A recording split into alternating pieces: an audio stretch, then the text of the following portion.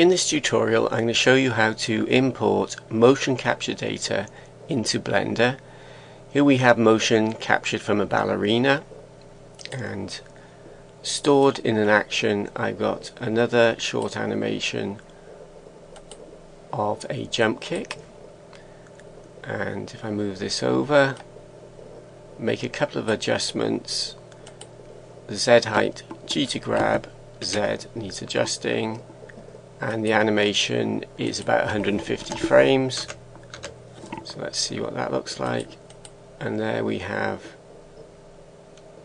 a jump kick. Links to most of the sites that I use can be found at this Blender Nation post. In this section are links to free motion capture files that you can play around with. And following the first link, if you scroll down a little bit, there is a mention of Blender. If I follow this link and scroll down, you can see this is where I got the ballet and the jump kick actions. I'm going to click the jump kick link, and that will open the zip file. And in the zip file is a Blender file. If I double click that, and if I press Alt and A to play the animation, we see a jump kick, Alt and A to stop it. Now, the gentleman who created this file, Michael de Andrea, also included the original motion capture file, the BVH file. While we've got the motion file open, let's have a quick look at the BVH file format. It's a text file format, obviously, and it starts with the hierarchy command, which is where the H comes from in BVH. It stores the armature as a hierarchy of bones, a tree structure of bones, starting at the root, the hip bone. Then you have chains or branches of bones. This one is the left leg, starting with the left upper leg, lower leg, foot, and then you have an end sight. And coming off the root hip again is the right leg, starting with the right upper leg bone, lower leg and right foot, and below that will be an end sight for that chain or branch. Then we have the chest and the left collar leading to the left arm, upper arm, lower arm, left hand, and there'll be an end sight for that branch. And similarly there'll be the right collar going down the right arm, and an end sight for the right arm. And finally we have the neck and the head and the end sight for that, and that is the end of the definition of the armature. Then we have a section of motion, and we have the position of the bones for 127 frames.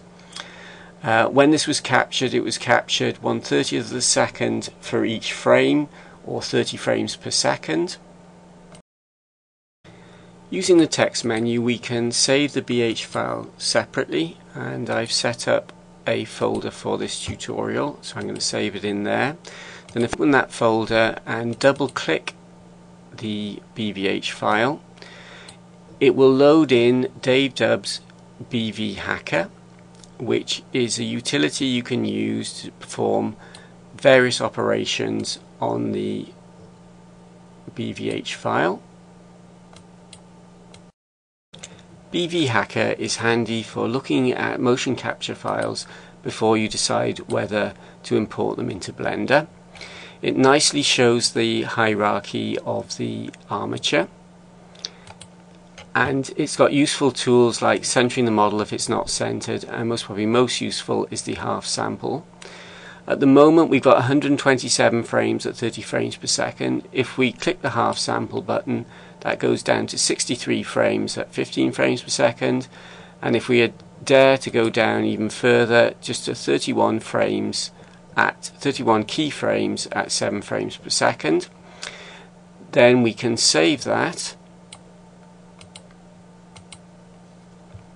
If I call this jump kick 2, and that will be a smaller, lighter file.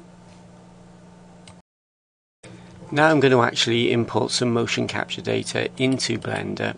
First of all, I'm going to do File, New, and delete the default cube just to reset everything. Then I'm going to do File, Import, Motion Capture.bvh, and I'm going to go to my folder I set up. There's jumpkick2.bvh, import that. First of all, I'm going to put the mouse pointer as far as I can in this top right hand corner, press S to scale and shrink the armature right down, about there. In the right view, R to rotate -90 and enter, and G to grab, Z for Z direction, just bring him down a bit, and if we press play we get a pretty quick jump kick, so we need to sort that out. The last keyframe is at frame 31. We halved the frame rate and then halved it again, so we need to double and double. So that will take, the last frame should be around frame 120. So how can we scale up those keyframes? Well, we do that in the dope sheet. So change the properties window to the dope sheet. And here we've got all the keyframes for all the different bones. So I'm just going to close that up. I'm going to just move that over and zoom in.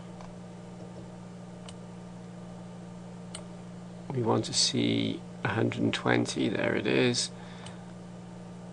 I'm going to rewind to the first frame, put the mouse pointer about here, press S to scale and drag that across till we get to about frame 120, which is there. Now if we set this to be about 125 as well, the total length of the animation, and press play, see what that's like. That looks about right for the speed of the animation. We have an armature and keyframes from motion capture data, but if you rendered this you'd see nothing, because armatures only support and influence 3D objects. So we're going to have to add some 3D objects, and I'll show you how to do that in part 2 of this tutorial.